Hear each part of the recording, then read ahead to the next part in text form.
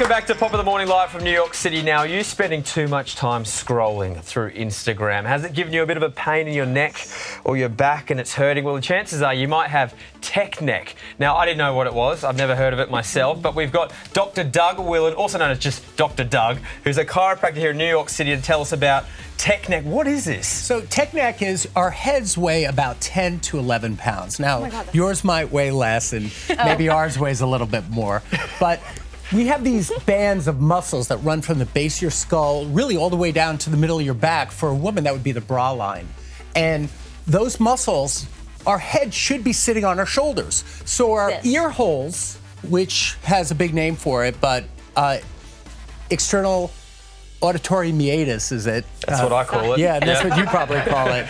And they should be over the hinge of the shoulder. Do you remember the Tin Man in Wizard of Oz has a little bolt here? Yes. So the ear hole should be over the shoulder. Okay. And when the head is forward, with that 10-pound weight, it pulls all those rubber bands. And I made a high-tech model of this with rubber bands and duct tape. But so here's rubber bands and duct tape. And now we move the head forward and the bands go taut. Okay. So with people spending an average of 5 hours a day on social media and they're leaning into monitors and texting, you're pulling on those rubber bands all day and they're going to start to shift the bones. Some people get headaches from it. Some people get numbness in the fingers and the hands.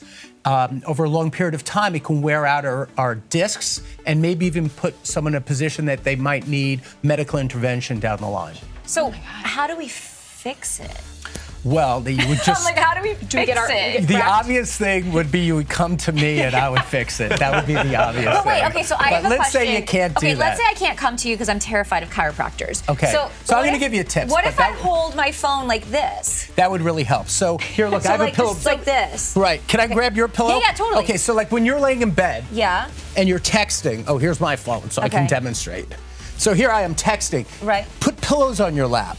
So your arms are higher. Or if you're watching on your laptop, you know, put it up high. Right, so now my arms are up. And this wouldn't be so bad. And if I'm using my phone, just keep it eye level like this. And that's if you're going to do long texting, like a long story of your melodramatic life, you're going to want to use the voice texting would help. So you're not just like... What's a recommended time to spend on your phone? Maybe we should just like stop using our phones as much? Maybe. I don't know if I want to do that because do you think anything I possibly could say would make someone change their monitor habits? If you told me I was getting clear. Well, maybe. Like if you told me I was getting a wrinkly neck from using my phone. You wouldn't do it anymore. If you used less time on the monitor and improved your sex life, your wrinkles, your body weight, those type of things might make a change. But or your finances, your pocketbook. But other than that, nothing really. I actually hit the streets of New York City. I wanted to find out if other people out there knew what tech neck was, and this is what people had to say. Have you ever heard of a thing called tech neck? I have not. What do you think tech neck would be? Tech neck? Maybe somebody who hurts their neck by looking down at their phone too much? You're on the money. Your head's down and you're looking at technology. Oh, he's on the money. Someone who's tech savvy? More of a physical feature. If someone's got tech neck, what do they have? They kind of slouch. Do people really have tech neck?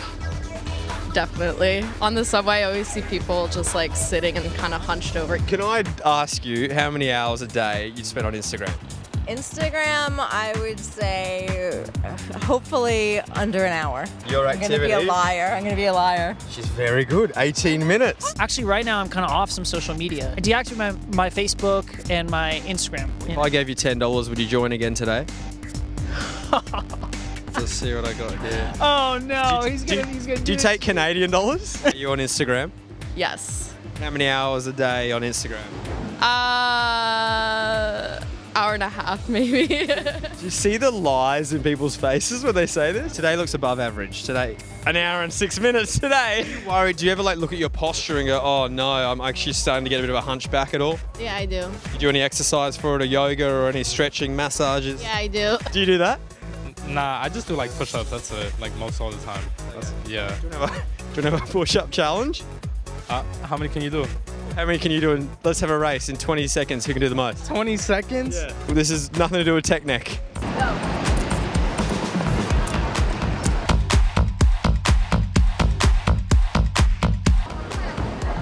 I beat you. So there you have it. We all need to spend less time on our phones, shoulders back, so we don't get tech neck. Back to you in the studio, Scott. Oh, thank you, Scott. That was a great package there, mate. Well done. So, last but not least, can you do any, like, therapy on us right now? Yeah, really let quickly? me do that right now. So I'm going to come around. So you're going to Andrea, right? I'm going to sit over. I can't. You said no. No, I can't see She doesn't want it. I can't. We might scare her a little bit. I can't, Move your hair out of your way? Yep. Okay. So I'm going to have you slouch down a little bit. You're not going to hear it? No, I don't want to hear it. You're not going to hear it? And you might punch in close for this, right?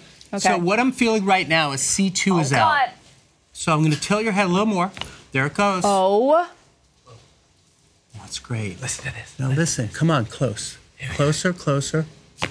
Oh! Boom. Dr. Doug, while you keep on cracking, we're going to go to an ad break. Thank you so much for coming in. Thank you so much, Dr. Doug. Coming up after the break. Yeah, try do what you have to do. Coming up after the break, we've got the Real Housewives of divorce, and you won't believe the rate of unsuccessful marriages for reality TV's hottest franchise. That's coming up next. What do you want me to do? Just tilt your head. Tilt your head. Oh, there it is. See you soon. Wow. Thank you for coming in. All right. Thank you.